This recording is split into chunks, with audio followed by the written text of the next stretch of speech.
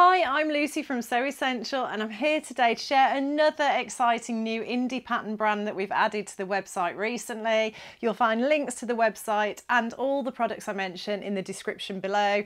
And if you like what you see today, please like and subscribe because every Friday I bring you a video packed full of sewing goodness. So the exciting new indie pattern brand we've added recently, drum roll please, is Tessuti Patterns. So this was co-created by the lady who owns Tessuti Fabrics in Australia and her mother, who has 50 years industry experience. And I think you can really see that level of expertise and that passion for all things sewing and fashion within these designs of these patterns. They're super contemporary, but they're classic and chic at the same time. Lots of very sort of clean, simple lines, but with lovely little design details and twists that look like a whole lot of fun to sew and absolutely lovely to wear, and I can't wait to share them with you. I'll just show you one of the physical patterns. So we've got 43 designs on the website as it stands. We will add to that as new ones come out, and they cover all different types of garments: tops, trousers, jackets, dresses, skirts, shorts. They're all on there. Lots of really nice jacket and coat patterns, so do jump on and check those out. But I've just picked out some of my favourites for this video to share with you, but don't forget there's lots of other designs and I'll pop the links in the description below to everything for you. But the first one I'm going to show you in more detail in a minute, but I just wanted to show you the physical pattern, is the Lois dress. So you can see they come with this beautiful glossy colour instruction booklet, which if I open it up has got beautiful colour photos to make everything really easy to understand, accompanied by detailed text. And then you also get your pattern printed on high quality paper, your multi-size pattern there. And then on the back of the pattern packet, you get all the usual information you would expect, your yardage requirements and your sizing charts. So let's get started with the Lois dress, which just absolutely ticks all the boxes for me. It runs in a size 6 to 16. The size 16 is a 42 bust, 37 waist, 46 hip. It's a vintage inspired dress, but again, vintage inspired, but with a very contemporary aesthetic, I think. So it's got a V-neck bodice, lovely floaty, gentle A-line midi length skirt, a cuffed armband, which I always think is a nice detail to sew, and it's a nice neat finish. Again, very contemporary and modern. There's top stitching around the neckline and the waist, and there's an invisible zip which is placed within a dart. So I'm really interested to see that sewn detail. Do tell me in the comments if you've sewn that particular sewing technique before. I've not done it myself, so I'd be really intrigued and interested to see what that's like, and hopefully I'll get around to sewing this very soon. I'm a bit short on time for sewing at the moment, but if you make one, if you get one from us and make one, do share it with me and let me know. So the fabrics you want for this one are nice floaty drapey fabrics, rayons, viscose, crepe de chine, that sort of thing. And the fabric I chose is one of our new dead stock fabrics, which have been super popular. This is a viscose twill, and I just thought a classic navy polka dot would be lovely for that dress. It would just be so timeless. It's a nice weight. It's a slightly heavier weight than a viscose challis because it's a twill, but it's still got that lovely drape and movement. I think it would move beautifully when you were wearing it. And I thought you could pair it with pumps and a jacket in the spring, and then you could pair it with sandals in the summer. And then you can dress it up for the evening with heels. You know, it would give you a lot of mileage. I think it's something that you would get a lot of wear out of, and I think a lot of the patterns in this range are like that. A lot of them are real sort of what I would call wardrobe workhorses, the things you would reach for again and again in your handmade wardrobe. The next pattern I want to share with you is the Lennox sweatshirt.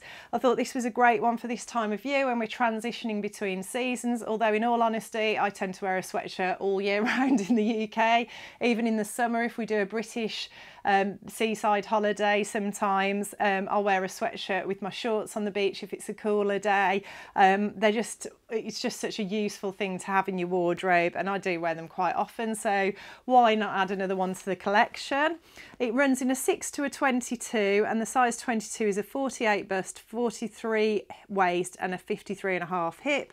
It's a lovely loose boxy contemporary style with a drop shoulder, a self fabric neck and then hem bands, and then you can go for some twin needling or cover stitch stitching on your neckline. One of the views suggests that little V of twin needling stitching that you often get on sweatshirts at the front, and then the other view gives you the option for asymmetric colour blocking, which I thought was really fun. And then with your sleeves you can taper them into a band, or you can make them gathered, elasticated and gathered cuffs instead. And the fabric I chose for the Lennox sweatshirt, I just shamelessly copied the styling on the pattern packet because I thought it was so contemporary and such a lovely colour combination.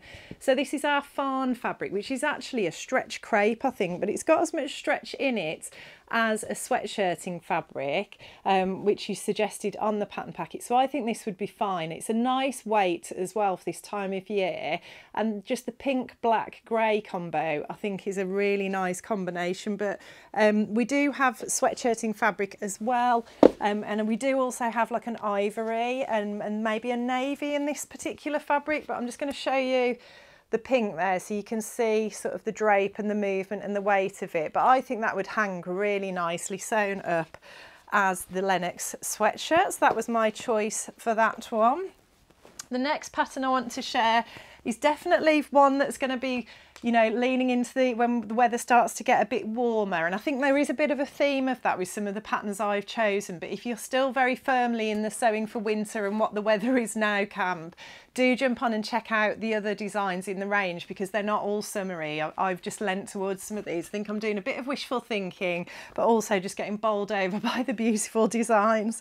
So the Leanie top runs in sizes extra small to extra large. The extra large is a 42 bust, 37 waist and a 45.6 hip. It's a boxy cropped design with a narrow V-neck, an extended sleeve and then a wide hem, which is finished with a facing. And they suggest that this top goes really well with high-waisted trousers, shorts, skirts. So I thought you could pair it with high-waisted trousers and, you know, layer it up with a jacket or a cardigan in spring, but then come summer you'd be able to ditch the layers and just wear the top with your favourite shorts or skirt. And this one requires some fabric with a bit of structure, so they've suggested a medium weight linen, crisp cottons, silk dupions, jacquards, piqué cottons, those sorts of things. So something with a little bit of structure to really show off that boxy shape. And the fabric I chose was this linen cotton mix fabric, which comes in a wide range of colours. I've chosen this beautiful sort of wisteria, cornflower, blue colour, which I just think is so pretty, absolutely gorgeous. And I think if you made that and wore it with, I've got a jumper in this colour actually, which I've worn and lots of you have complimented me on in the videos, and I wear it with black jeans. And I think, yeah, if you paired it with black high-waisted black trousers or shorts or a skirt, I think it would look really pretty with that. But the linen cotton mix fabric does come in a range of colours, so if that's not your bag, jump on and check the other colours out. I've popped links to everything below for you. The next pattern I wanted to share was the Esther shorts. So these run in a 6 to a 16. The 16 is a 37 waist and a 45 hip. These are a classic high-waisted short, vintage inspired, with a side seam that sits forward from the hip and then a side invisible zip and a narrow waistband, and apparently heralded as a very simple sew, which I think shorts often are, as long as the fit's okay. You might want to, if you haven't made shorts before, you might want to just make a quick toile just to check the fit. But yeah, heralded as a nice simple sew, these ones. And these are for linens, cottons, wools or silks. And the fabric I chose for these was this lovely cotton sateen fabric. Now last year I made a pair of shorts in a sort of khaki and black linen viscose fabric, which was a leopard print. A bigger design than this, but I just love this really cute leopard print design in the purple colourway, and I just thought if you made the shorts up in this and then you could pair it with the black top, I think that would look absolutely great, and black chunky strappy sandals, I think that would look lovely. You could even make the leanie top in our black linen cotton plain fabric and pair that with the Esther shorts in this cotton sateen fabric, and it would just look so chic and stylish. So that was my next choice. And then the next two, you really have got to get your summer head on for these two. As I said, lots of more seasonally appropriate designs on the website, so do jump on and check those out. But I just had to share these ones to you. They just jumped out at me straight away. So this is the Claudia dress, runs in sizes XXS to XL. XL is a 42 bust, 37 waist, 45.6 hip. It's a pull-on sundress with a narrow shoulder strap. I'll try and pop a little link to a tutorial in the description for you of how to turn through narrow straps easily on an overlocker if you've got one. Just a nice little trick that it's always nice to throw in. It's got bust darts for a bit of shape there, stitched down side pockets, and it's got above the knee side splits, a wide hem and top stitching. So, and it sort of says you need, again, quite a sort of structured fabric for this to show off the design. I really love those slits at the side as well. I just think they look so contemporary. If you're wearing white pumps with a dress like this and you've got those side slits, it just adds that little interesting bit of detail. So it recommends things like medium to heavyweight linens, linen blends and cotton. So the fabric I chose for this one, which I thought would work really well, is this beautiful Sevenberry fabric. Which is, I can't remember what the composition of this is now, but they're Japanese inspired, and I think they're cotton, but they've got like the appearance of a linen. And they're on these lovely sort of indigo bases, and this one's got that little tiny cross design on it, but then we've also got some floral ones and geometric ones, but it's a nice sort of quite a structured fabric. It's not the widest fabric, so just check the yardage requirements on the pattern packet, because this isn't, I think it's probably like a 45 inch rather than a 60 inch, but I think this would sew up beautifully into the Claudia dress and do that beautiful pattern justice. And then finally, the last one I chose, again, very summery, but you know, people, we've got to sew for the weather we want, you know. Let's be positive and optimistic about how warm it's going to be. And yeah, the Bondi dress was the final one that I chose, which runs in sizes 6 to 16 and 18 to 22. So the 22 is a 48 bust, 43 waist and a 51.5 hip. I absolutely love this dress. I've got to make it. I've got to make it because I think in the summer and particularly on holiday, it would just be your best friend. It's got a high neck. It's got lovely cutaway armholes, which I always think are so flattering. It's got bust darts, side pockets, a centre back and centre front seam. And then it's got a back yoke opening, and there's options for 2 lengths on it. I love the way on the pattern packet they have frayed the hem of the fabric. So I think they've used like a linen on the pattern packet and then they've frayed the hem. I think that looks really cool. It's just that ultimate cool girl chic of, I just threw this on, but it looks super stylish. Just some nice little details and opportunities for the top stitching with the centre front seam, the centre back seam and the lovely little opening on the back as well. Definitely something I would really enjoy wearing and like to have in my wardrobe. And again, you want, let's just check which fabrics they recommend for this.